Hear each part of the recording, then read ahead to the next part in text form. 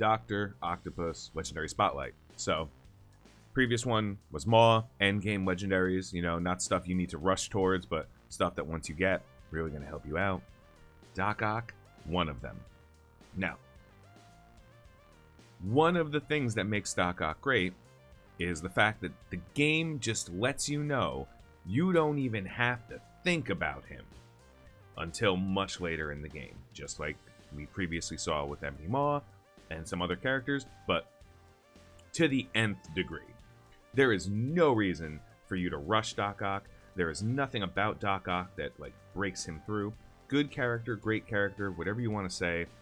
He is, by definition, an optional endgame legendary. Doesn't impact or change anything as far as what you can and can't accomplish. Just makes things that you should be able to accomplish a little bit easier. So, talking about his availability, we have to talk about the characters you need to unlock him, which is, of course, the X-Force team. We're going to take a quick look at the X-Force team, and we'll make a little discussion about why it's so obvious that you're not going to want to go for Doc Ock really early, even though the actual team, the Sinister Six team, is a team you're going to probably want access to early. So let's take a quick look. So here's the X-Force, right? We're all familiar with them. They are a really good war offense team. That's something I like the most about how you unlock Doc Ock, is because late in the game, when you start paying attention to teams that are just good at war, whether it be offense or defense, that's when it matters to start working on these guys. Like, the faster you get them, having a team that wins in war is great, but you also early on want teams that win in war but also do other stuff like raids or arena, something else. They need to do a little bit more than just win at war in the early game, because you're still growing. Late game, that's all you really care about. What new characters can I use in war? And that's pretty much it. So, as far as availability, Cable and X-23 are both in the War Store. I believe Cable has a node, but they're both in the War Store. X-23, of course, exclusive. So, available, but by no means any individual character you would target farm. Unless you care about PvP, X-23 does tend to be a little bit higher impact in PvP. So, unlocking her and getting her to Gear Tier 9 should be more than enough to get there, but you really don't have to go out of your way for the sake of having this team completed early. It doesn't make a difference. Deadpool is an arena character, and nowhere near the... I don't even think he's top 10 characters to farm in arena, and he unlocks the legendary. But he's in the arena, so after you farmed all of the characters you needed to unlock the legendaries you wanted, by all means, start picking up Deadpool shards, no big deal. Domino, Blitz Orb exclusive. They tend to do this sometimes. They put a character in the Blitz Orb, they stay there for a couple months, then they put them into the actual the split store, or move them to a node, or whatever. So, they do that with Rescue, they're going to keep going. So, Domino, you can only get her from Blitz Orbs, period. You can't get her from the Blitz store, nothing else. So, you gotta Blitz, right? Sucks. And there's a chance you don't get any. There's a chance you open 10 and get 0. There's a chance you open 2 and get 10.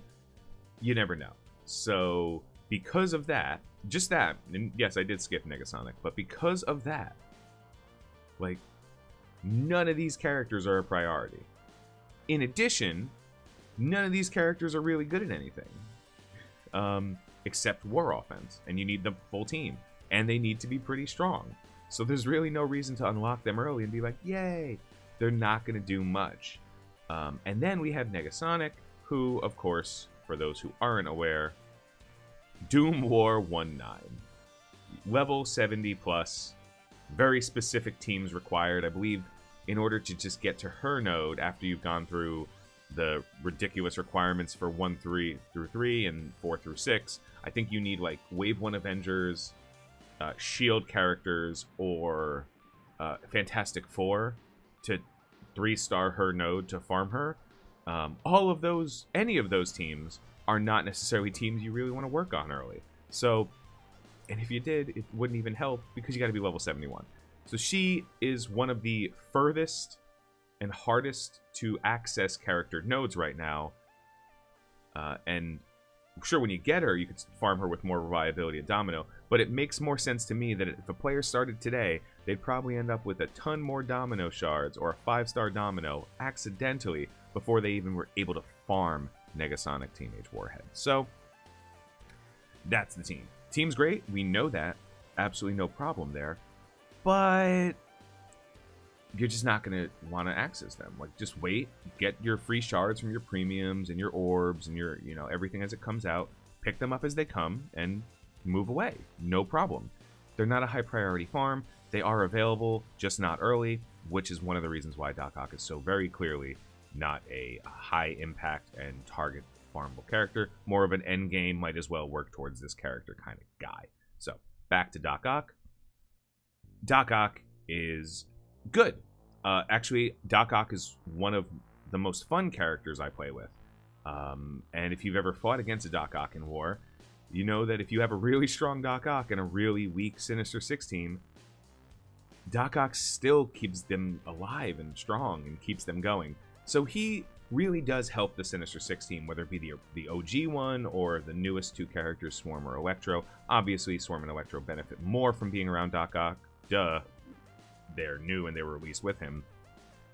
But what he does for that entire team is turn them from a mediocre team that unlocks 2 legendaries into a pretty reasonable offense or defense war team that can do a lot. Sometimes I've used my Sinister Six team with Doc Ock to beat the Marauders with Emma. You know, based on where they are and where their power is and where you are, they have a lot of usability. They're like a Swiss Army knife team. And that's one of the cool things about him is he's a Swiss Army knife legendary with the team that you may or may not have worked too much on. You can start getting value later for a team that previously you may have said, well, I'm only going to use them to unlock legendaries and then kind of leave them on the bench. Now they at least have some value. Let's talk about ISO 8s real quick. I don't think there's many options here. So one of his abilities doesn't attack, right? So we clearly know Fortifier is useless. And then his ult hits everybody. So Raider, Skirmisher, and Striker are great options. And his basic hits one person, making Skirmisher and Striker good options. So if you wanted damage on Doc Ock, that's okay. Doc Ock does, however, when we look at his kit, have a lot of potential for healing, both on his team and off of his team. So I like healer on him for a lot of reasons. He's not that slow. He's healing kind of passively. Yes, a lot of his heals are in the form of regens, but with healer, some of the time when he gets blocks and stuff, it makes a big deal. I like healer. I also understand Skirmisher or Striker.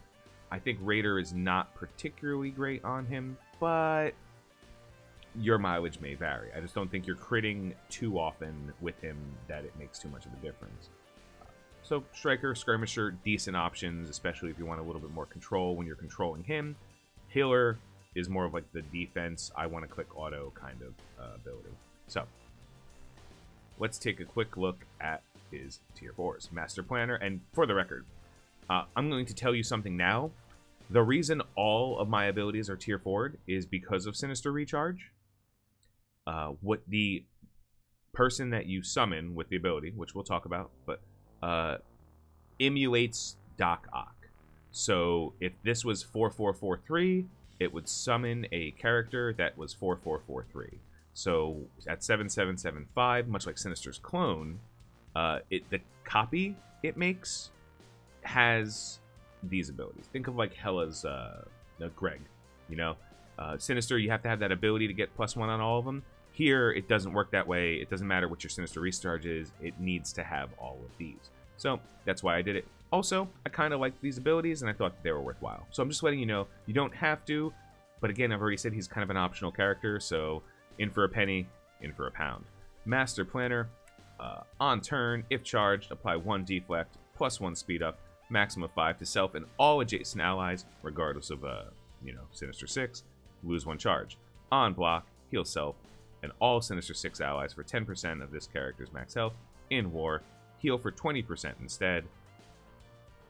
And then it's a whole bunch of in war, offense or defense. I'm not reading it. It's too many words. Just too many words here. I will say, though, at tier 4, you get plus 15% damage to him and chargeable Sinister 6 characters with tier 4s. So that's really just if you like want this team for war, offense or defense, this is going to help. All of these other abilities are just good. But as far as tier 4s are concerned, this is a war exclusive ability, and since he's good on offense and defense, and he brings the team up with their value, it gets better if you're using Electro and Shocker. Swarm. Sorry, guys. I always forget. Super villain. Superior villain. Sorry, I'm wrong. Attack all enemies for decent damage. It goes up 60%. It's a big deal because, like I said, it's attack all enemies, so even if you're using them in raids, that 60% is 60% damage times the number of people it's hitting. So I always like the giant AoEs that give a decent chunk of damage on tier 4 because it's a lot across the board. Flip 2 positive effects to negative effects. Each target has all negative effects prolonged by a duration of 1. No notes. It's very simple. Again, it's just damage, but it's a pretty decent chunk of damage. Relevant. I like it. Sinister Recharge. Again, I don't have enough time or crayons to explain all of the things that this does or doesn't do. I will be very quick. The tier 4 applies an extra charge, which is relevant for Electro and Swarm. And therefore, if you're using those characters, it's great. If you're not using those characters, it doesn't matter. But since you have to tier 4 it to get the version of the character with their special at tier 4, it's not useless. Basically, it summons a character from this list right here who's not there. You have a Shocker? Yeah? It'll summon Vulture. You got a Vulture? It'll summon Rhino. You got a Rhino? It'll summon Green Goblin. You have none of them? It'll summon Shocker. It's very simple. We thought it was very worded, confusing. And then there's crazy little interactions that happen with it. Like if you clone us, I have an entire video on that. Feel free to check it out. And then if that character exists, give them 100% turn meter. So they just go again immediately. Apply 3 regeneration to self and all allies. In war, it's 2 turns. Cool. Just to show you the summons. So these guys are about 60, 70k. And you can kind of click through to see all of the powers they all get. You'll notice that they are all 7775 because all of my abilities are 7775. So you should be able to run through them. And you can even kind of track a little bit. You can see their stats. They're not terrible summoned characters compared to some of the other summons. And then usually you could do this and cause other crazy problems. So you can see, like, the Mysterio gets a Mysterio that summons the Mysterio that's a Mysterio. Crazy. All this stuff is crazy.